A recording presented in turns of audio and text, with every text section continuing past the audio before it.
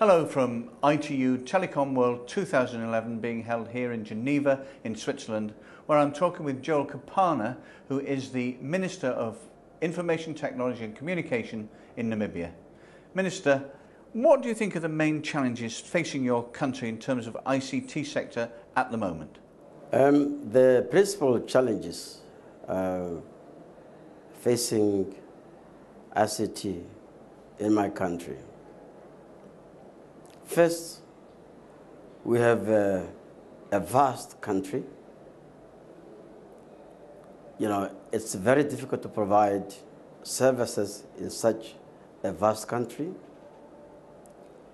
Secondly, we have a lower rate of ICT literacy in our country. And thirdly, ICT equipment are not readily available. And thirdly, ICT equipment are also expensive.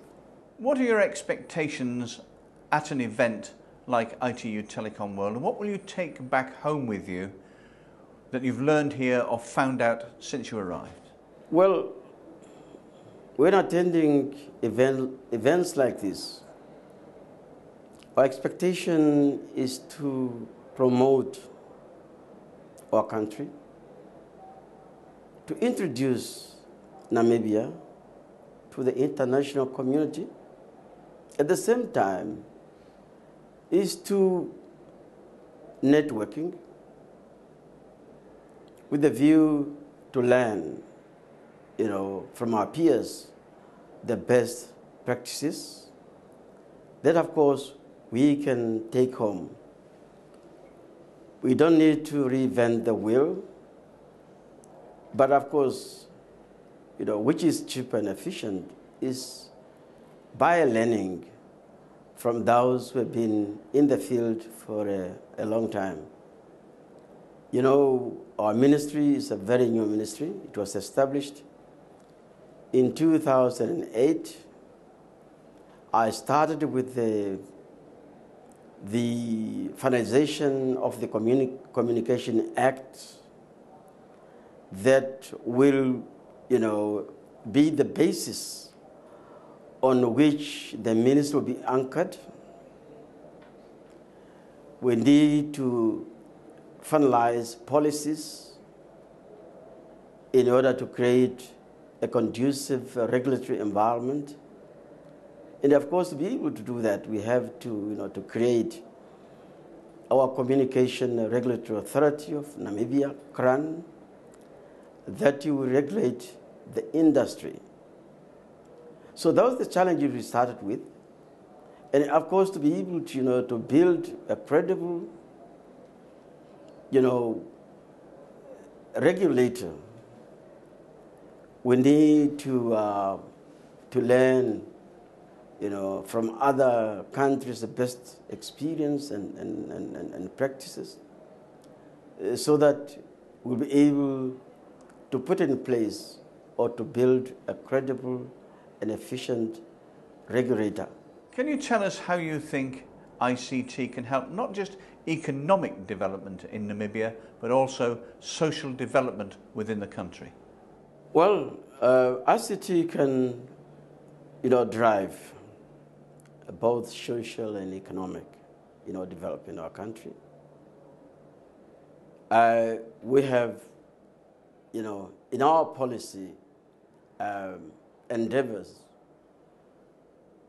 declare ICT as one of those major drivers of our economic, growth, to create employment opportunity and to address poverty. In the social sector, we feel that we need to ensure that we create, a knowledge-based society. And through this endeavor, we need to prioritize, the allocation of ICT equipment in our schools.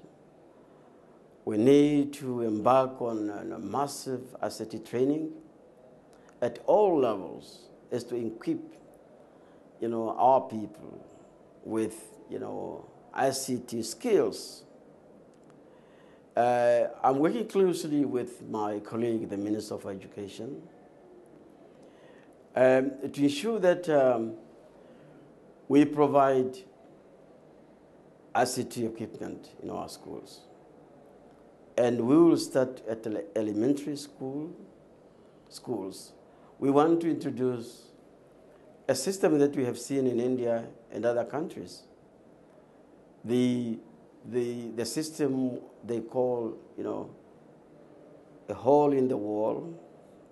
This is a computer equipment that's mounted in the hall at the public places that enable young children, non-school going children, toddlers, to play around with this equipment until they discover the magic of this equipment, to train them and in order to get used to work with such equipment. And when they go to preschool and elementary school, they get the basic knowledge about computers. We need also to train teachers to be able to utilize computers in schools, both for training students and for research. Namibia has acquired a submarine cable that landed early February this year, and we will extend broadband connectivity, free connectivity to schools and hospitals.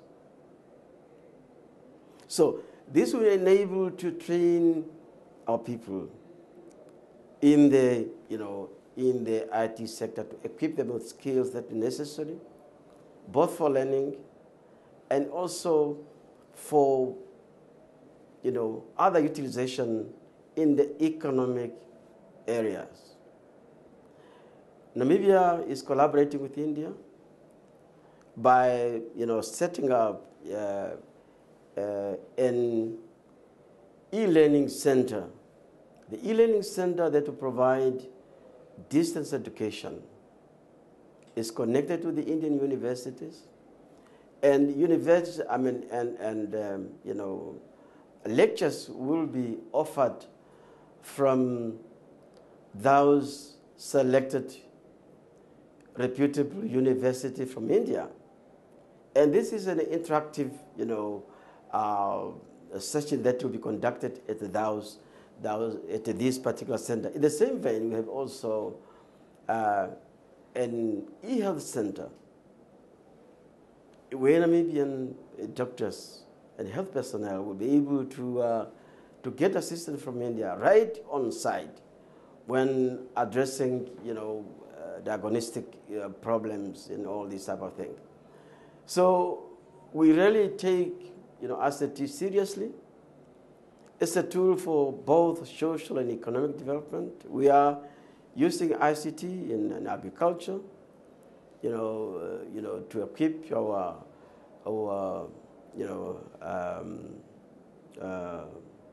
agriculturalists to be able to utilize, ICT either in a way of knowing the right time of plowing, condition of the weather, the right, fertilizer and seeds and so on.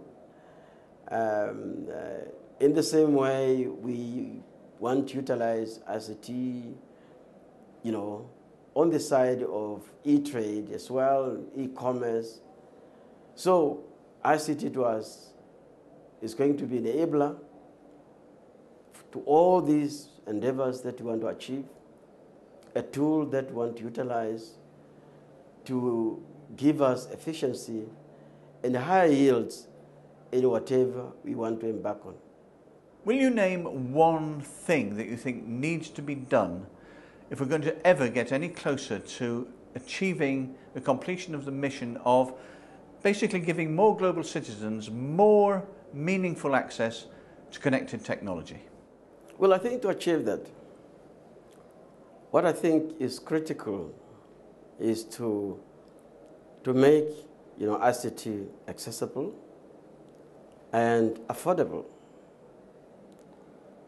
Technology must be there, and it should be affordable by the citizen of the world. Secondly, is to capacitate, is to equip the citizen with skills in order to be able to utilize ICT. That's very critical.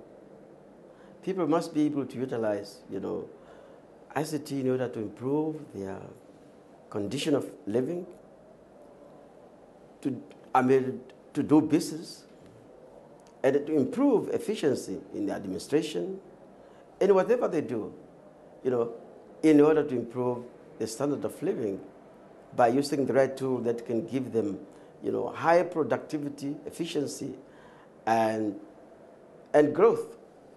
Joel Kaapanda, thanks very much indeed.